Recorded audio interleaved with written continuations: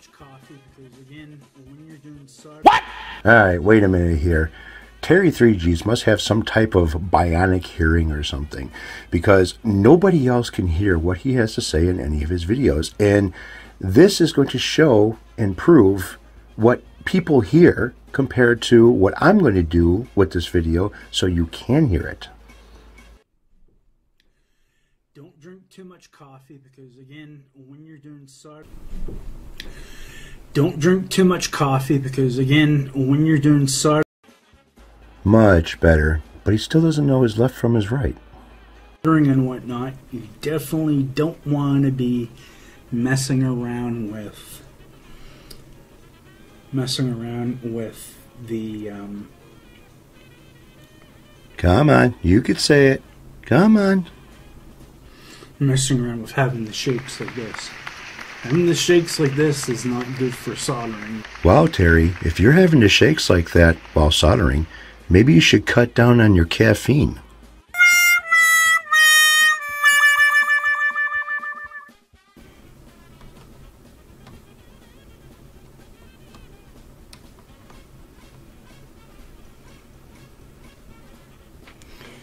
Which for some reason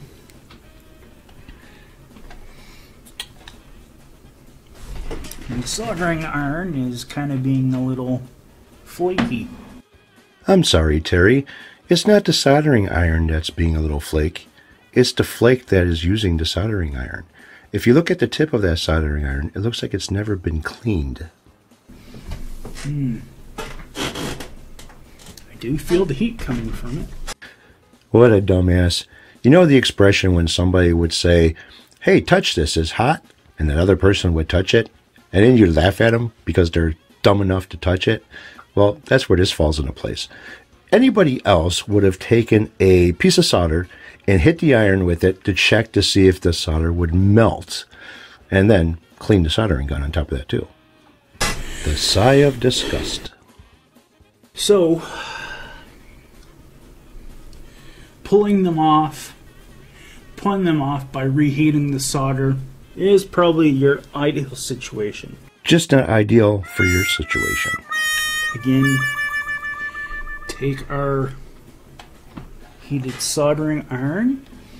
How do we know the soldering iron is hot? I do feel the heat coming from it. While you can see my soldering is not Fender perfect or Fender Mexico perfect, it's not that far off. Did he just say what I think he just said? That his soldering is not far off from what they did at Fender's factory? Soldering job isn't exactly super great, but also at the same time, I've seen a lot worse. I tell you, that camera he's using really sucks. Yeah, I have seen your worse, and that's the worst I've ever seen. We got 2 grounds that have been cut off, so we need to very carefully reach over here, come to our little trusty wire strippers and try to move up and off.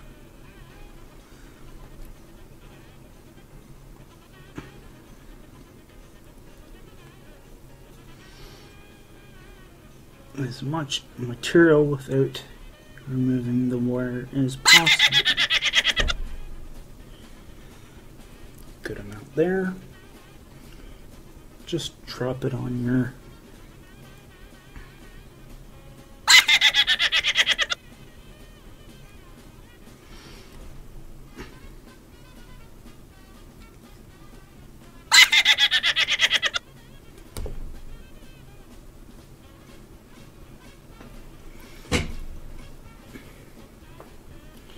Now, I normally would only use the trem wire, but in this instance, I'm just gonna double down and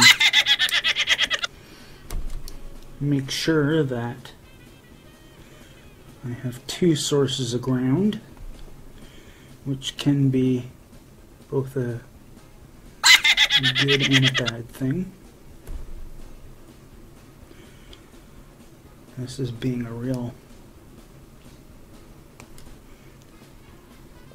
pain in the derriere to want to strip, but we want to strip enough wire off that when we match the wires together, we're going to get a proper ground. So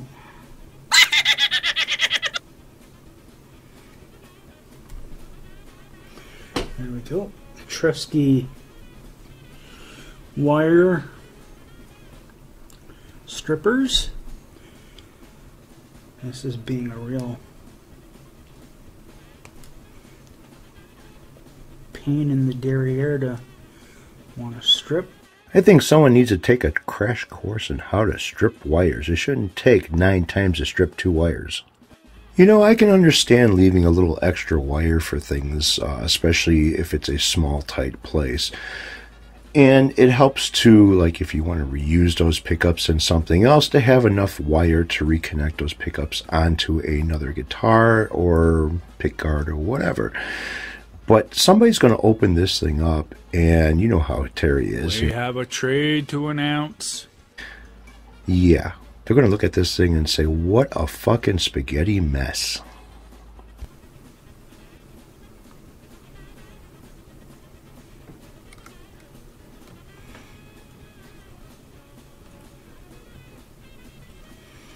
So I'm just running it over just to make sure I got enough that's making contact with the actual inner casing of the pot and the hole.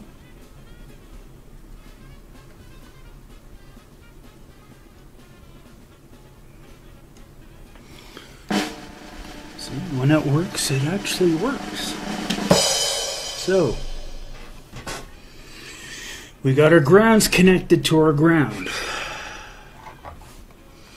Congratulations, you finally got the guitar grounded to the pickguard. I could have went upstairs and made 2 sandwiches, grabbed a Coke out of the refrigerator, and came back downstairs in the basement by the time you finished that. What the fuck was that? I know I'm kind of a big guy too, but man, that fucking pooch has got its own zip code.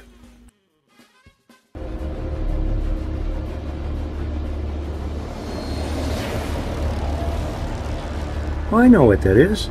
That's an alien love child.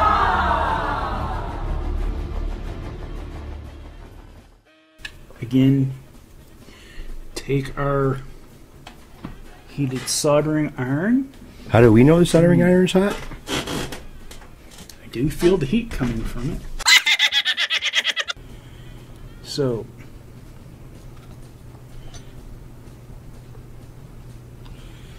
in this instance, being a bit ambidextrous is a good thing. So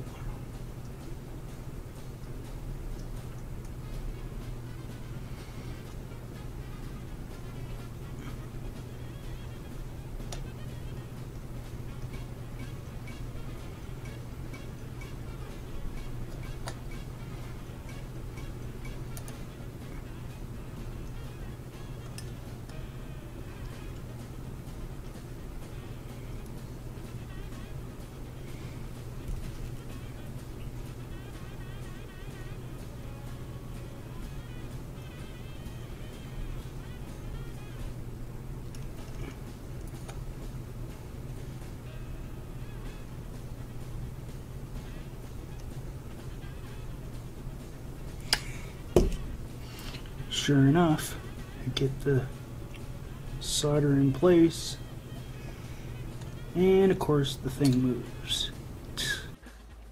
You know, it's kind of a good idea to tin your wires first before soldering. That's why you don't have problems like this.